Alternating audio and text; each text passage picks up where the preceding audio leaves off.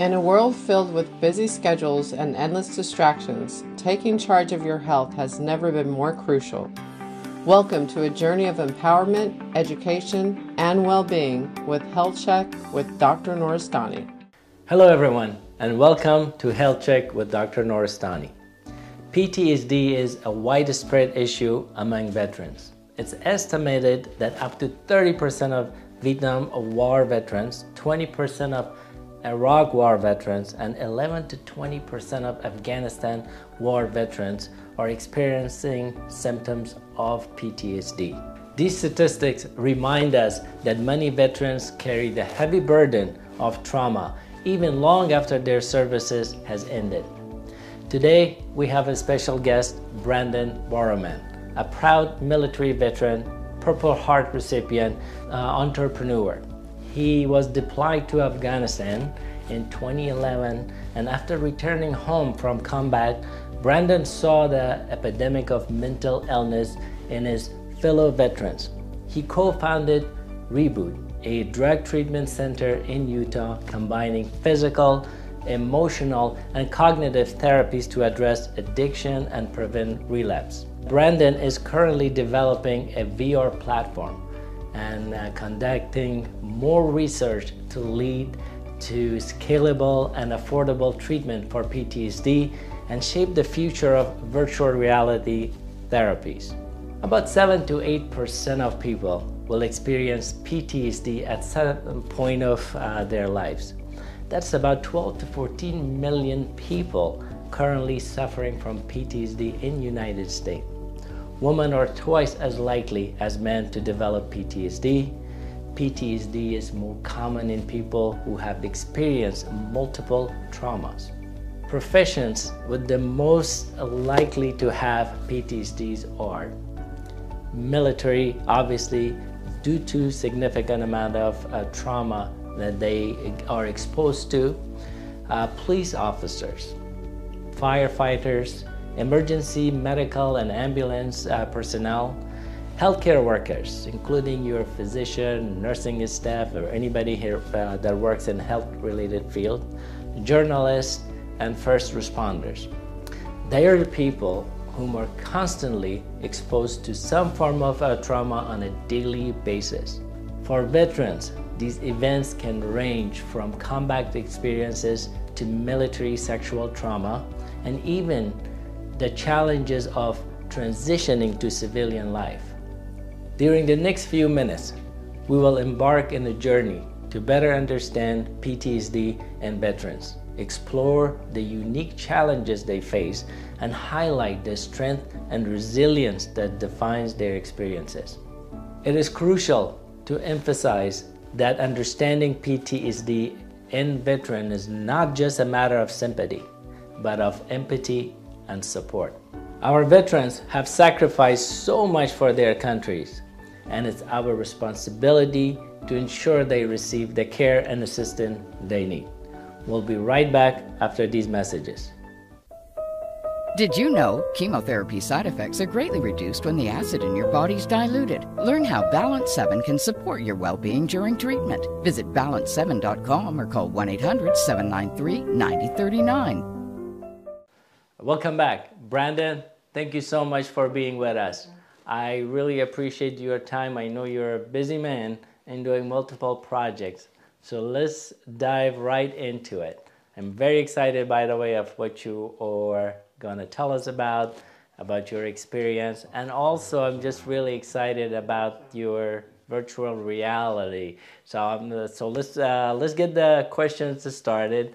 Now, before we start about your project, tell me, first of all, I want to thank you for your service, for what you have done, and thank you for being here with us. So tell us a little bit about yourself, if you don't mind. That'd be great for our audience. Awesome. Thank you so much for having me on, Doc. I really appreciate it. I am a U.S. Army veteran. I was medically retired. I was wounded in combat in 2011. And after leaving the service, I saw a need in my community with mental health. A lot of my friends committed suicide, a lot of drug addiction, and it kind of pushed me into that path of treatment and discovery on what really was causing our ailments with PTSD, why drug addiction was so prolific in the combat arms community I was in.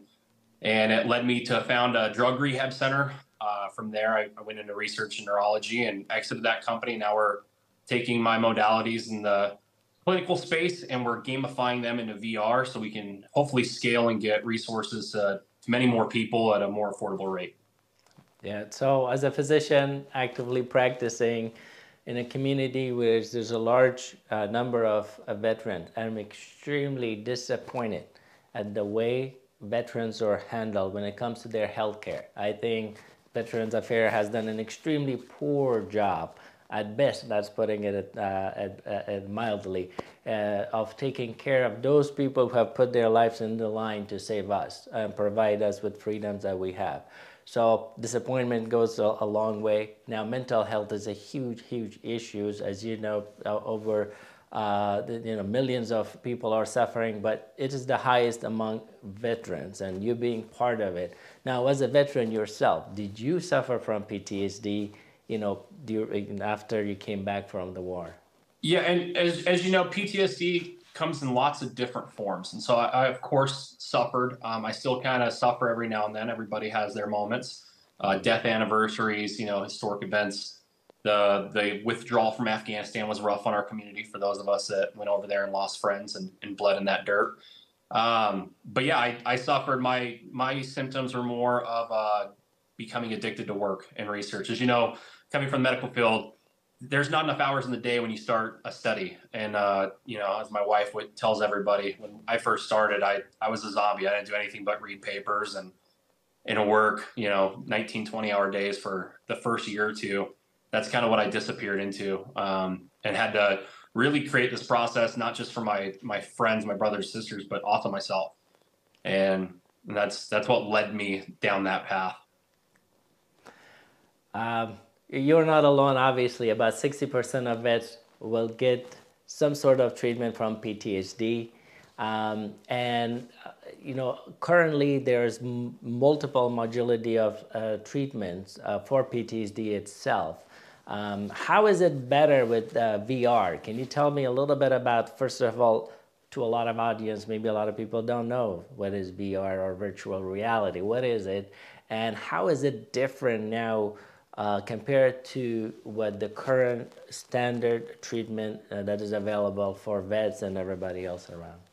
Thank you so much for that question. So one of the first things I like to inform everybody is PTSD isn't just a mental illness. There's a physical component to it.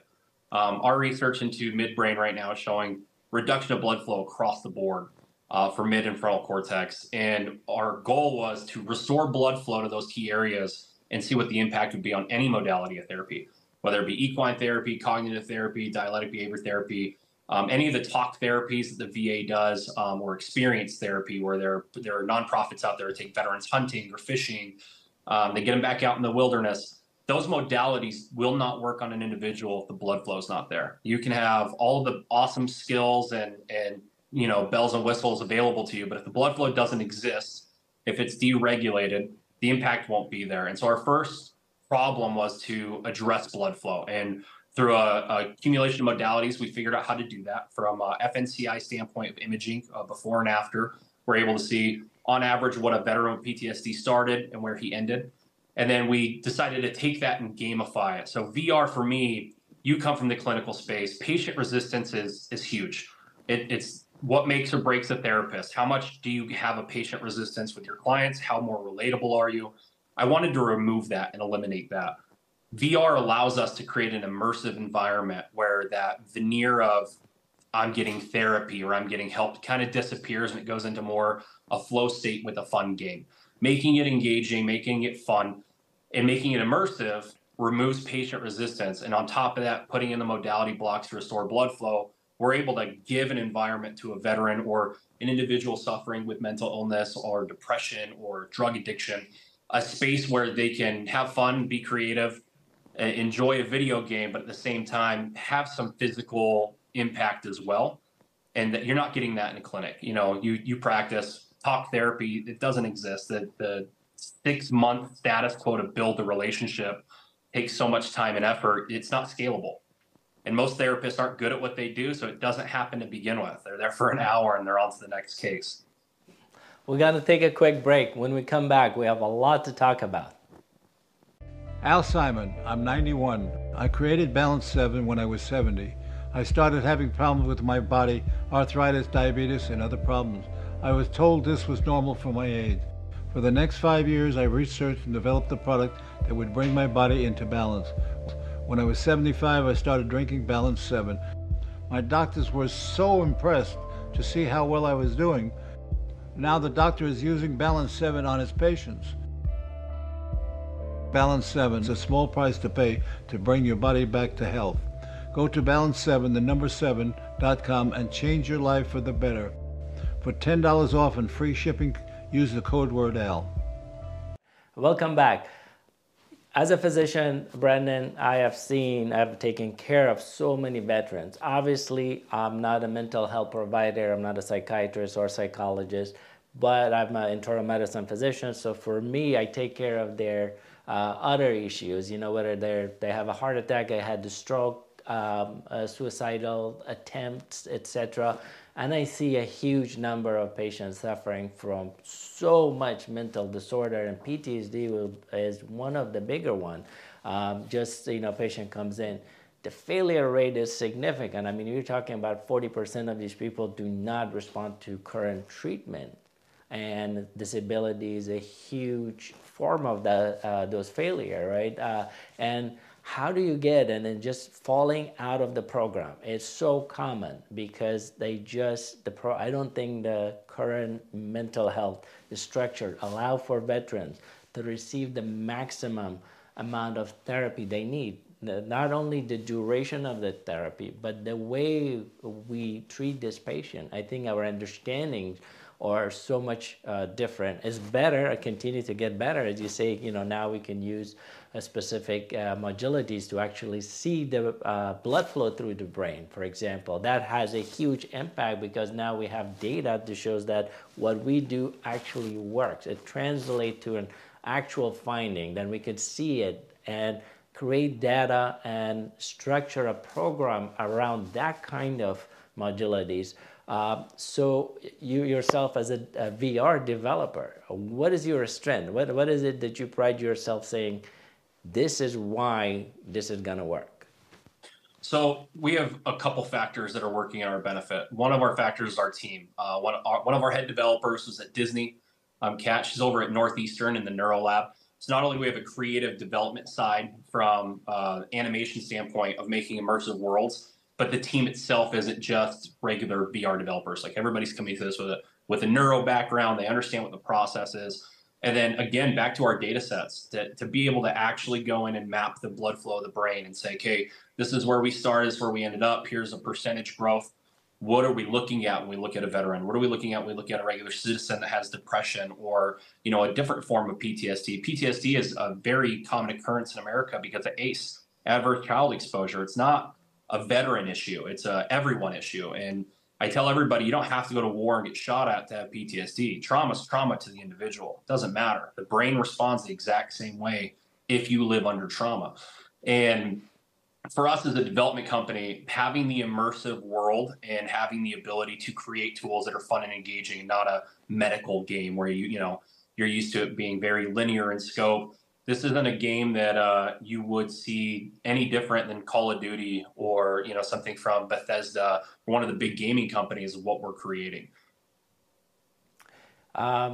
Great information on the VR itself, and obviously immersion to a 360-degree immersion on a virtual world, of course, is going to transfer so much because it creates an environment, an adaptive environment, right? You have all the controls and in a fixed space, and I think that is what is so transformative about these program. Now, how do we identify and treat PTSD patient earlier? I mean, what is your one thing saying, hey, listen, we got veterans coming in from the war zone, they finished their deployment, they're back. At what stage you think we can jump in right away saying, okay, you know what, everybody is gonna be screened for monitor, do follow-ups, and then start a treatment program right away. In your experience, is that happening in your world, in veterans' world? Yeah, so that's such a great question. Thank you for asking that. So our ability, that's a two-pronged question, right? Our first one is, does the military screen? The military right now is a 2-week process when you get out. They spend years training you, and they spend a two-week period processing you out of the military and sending you off to the Department of Veterans Affairs, which we both know doesn't help. They're trying their best, but with socialized medicine, you can only go so far. For our side, what we're doing at Axios, actually, we have a contract with the company, Alarms is what they're called. So we're actually plugging into the first responder side. So the first responder world is filled with veterans, but they're also a group of individuals who live under stress immensely all the time. And so we're actually plugging into their employment systems and with Alarms, where we're creating a protocol based off the amount of 911 calls they go on and putting a score to the calls they respond to: child drowning, shooting, fender bender. They all add up to put a score, say, hey, this individual may, have the potential for prolonged exposure to trauma. Please get them into the VR environment. And we've created mini games so that, an officer or fireman's not off the line of duty for longer than 10 or 15 minutes. So we can hit high points of blood flow while they are at work and start proactively treating trauma before you have 20 years of buildup before an officer finally leaves and goes, oh, now I'm no longer on the job, I can go see a therapist and get help. We're hoping we can impact that in the day-to-day activity of an officer or fireman, any first responder really in the field. Same thing in the medical field with surgeons and nurses. The faster we can get to them and work on blood flow in the brain, as a physician yourself, you understand, the quicker you get in there, the more impact you will have in the longevity of the treatment of that patient. We're going to continue this conversation because it's important. We're going to take a short break. We'll be right back. Hi, I'm Dr. Ahmad Nooristani, an internal medicine physician who's been taking care of thousands of patients in intensive care unit. A little over 2 years ago, I was introduced to a product called Balance 7. I was amazed how quickly it helped my patients. The results have been wonderful. I now recommend Balance 7 to all my patients. Order Balance 7 so you could experience great results for yourself. Go to balance7.com and improve your quality of life.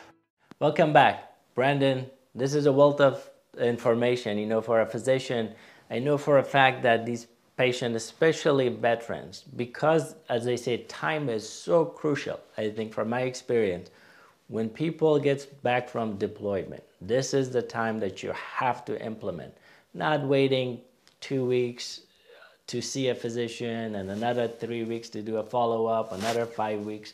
I mean, that's not good enough. 2 weeks evaluation is not even merely good enough, because the time for your brain to adjust to the environment takes so much longer. Now, first 2 weeks is almost being on a vacation. A lot of people, the impact is not really imminent at that moment, unless we know for a fact that people are gonna, at least 70% of those people coming back, will gonna have some sort of PTSD that need help. So just following up these people for more than this short period of time. Obviously, with limited resources, how you can do it, and I think virtual reality could be a gap. Now people could just do it, maybe getting to a point where they could do it in their own safe environment with limited support or limited instruction.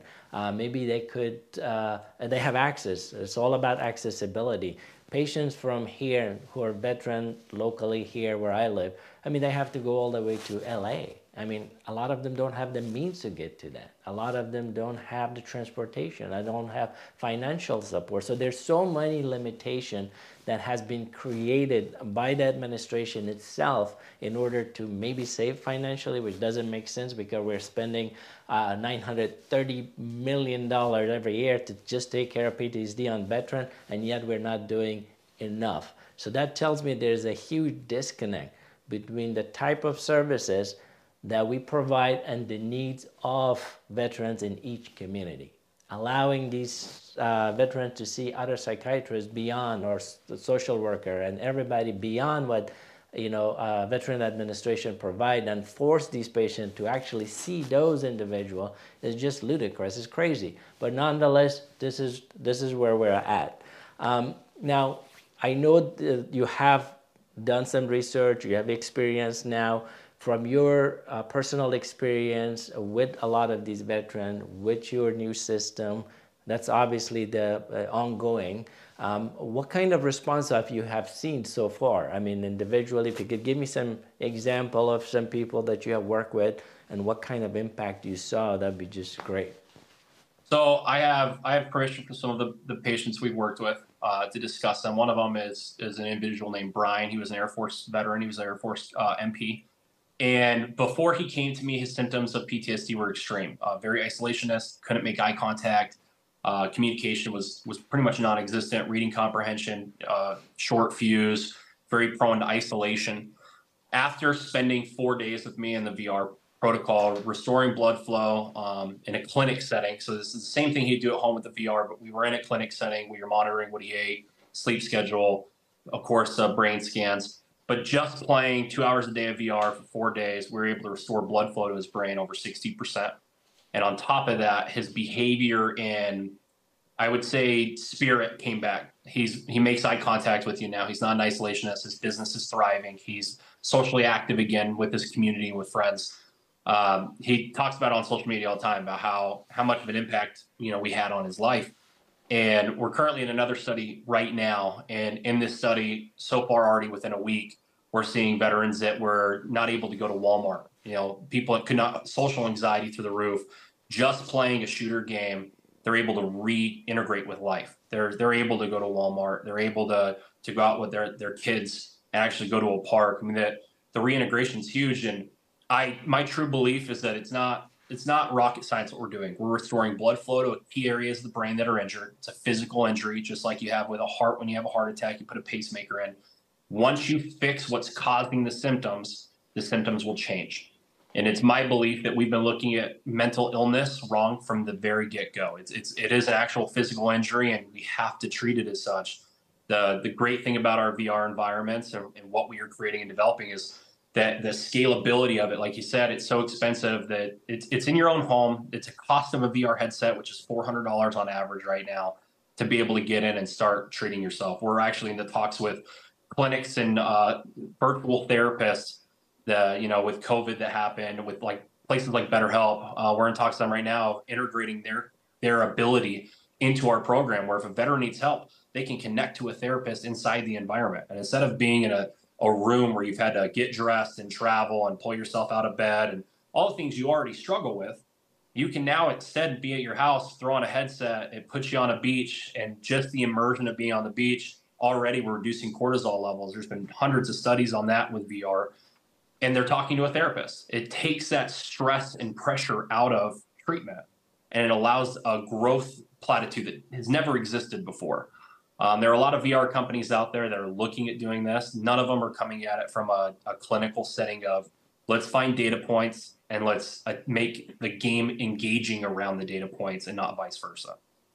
I love it. As a physician, once again, I'm looking about, how the clinically the studies are structured and what is the outcome, right? Because at the end of the day, patient cares about their outcome.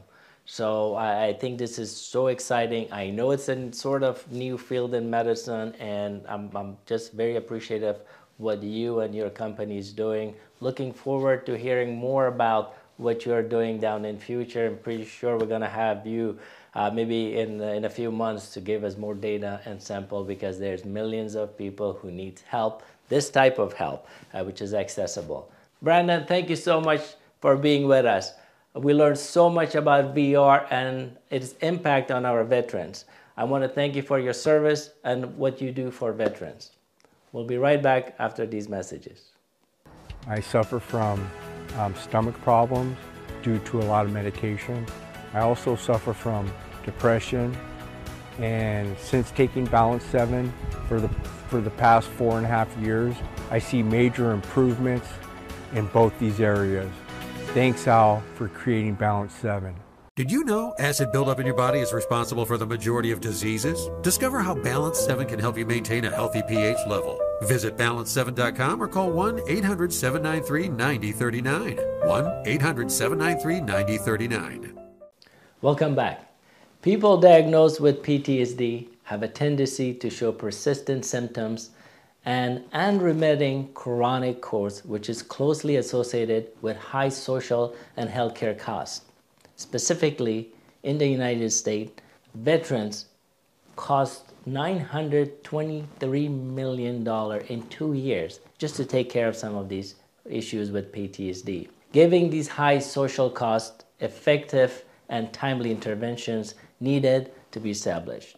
Various types of psychological intervention have been implemented to resolve PTSD and its related symptoms. Many studies have shown that trauma-focused cognitive behavior therapy, cognitive processing therapy, eye movement desensitization, and reprocessing and exposure therapy were effective for PTSD.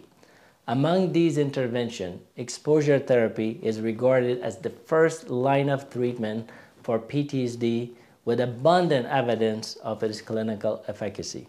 However, despite the effectiveness of physiological intervention, including exposure therapy, a major disadvantage lies in the difficulty in fully immersing subjects in traumatic scenes.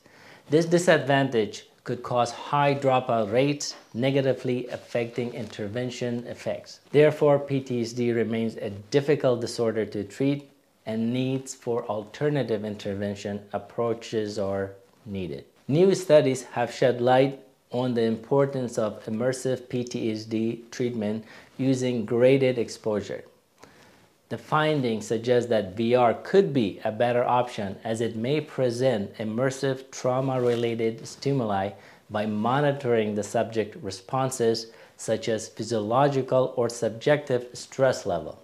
In the future, more research on various types of PTSD is required to determine whether VRE could be considered a valuable tool for PTSD treatment.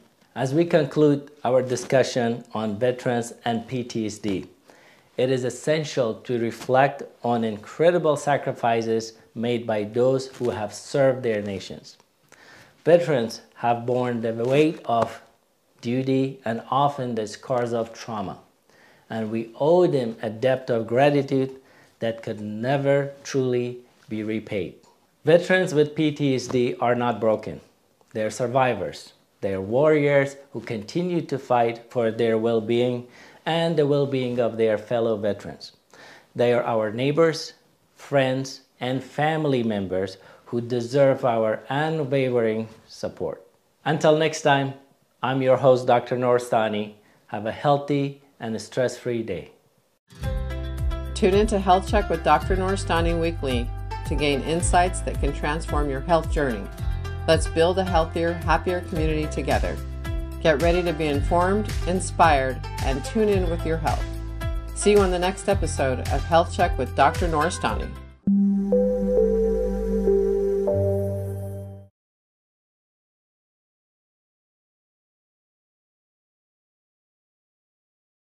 The opinions and statements made by guests on this show are their own.